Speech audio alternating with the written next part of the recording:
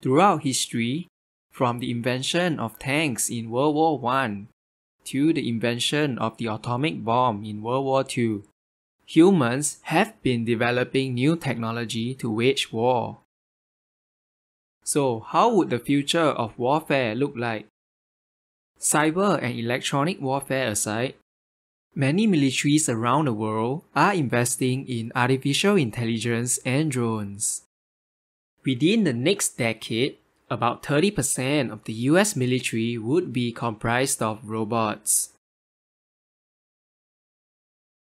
Whether these robots would one day revolt against humans is out of the scope of this video. With futuristic technologies like cyborg insects and active camouflage,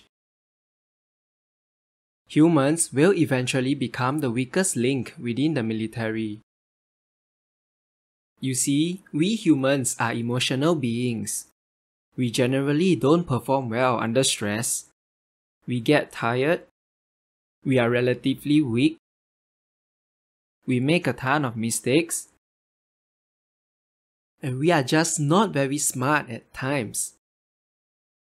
So, how do we make humans into better soldiers?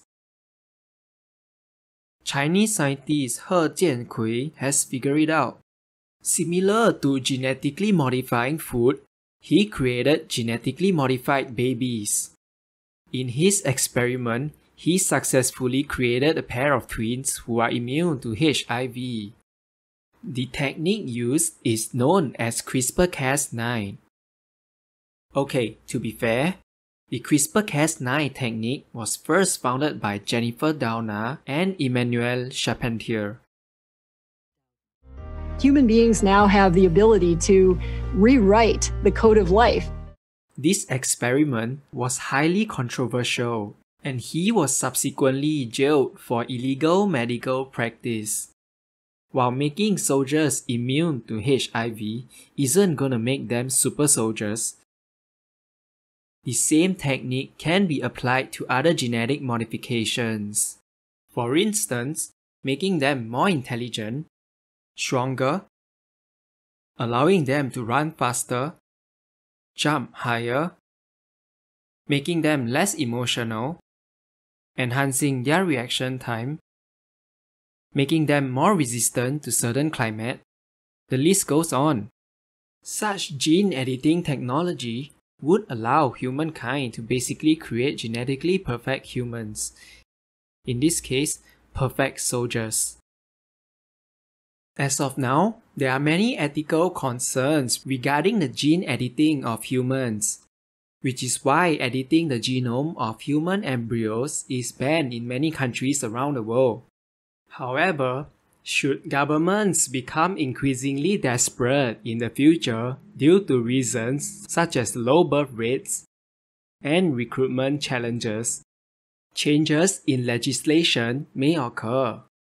Some governments are also less ethical than others. Even with the Geneva Convention and international laws, countries can simply choose not to follow the rules. The Chinese government just so happened to be collecting DNA from millions of people. Whether they are secretly creating their China captain, I have no idea. Meanwhile, France is already starting research on enhancing its soldiers. Nevertheless, creating super soldiers isn't as simple as it sounds. For starters, the human genome contains about 3 billion bases, and scientists have only completed about 92%. Moreover, understanding the human genome requires a lot of time and money. So, we can presume that only relatively wealthier countries are investing in such research. It goes without saying that these super soldier programs would remain top secret for national security reasons. So, what do you think?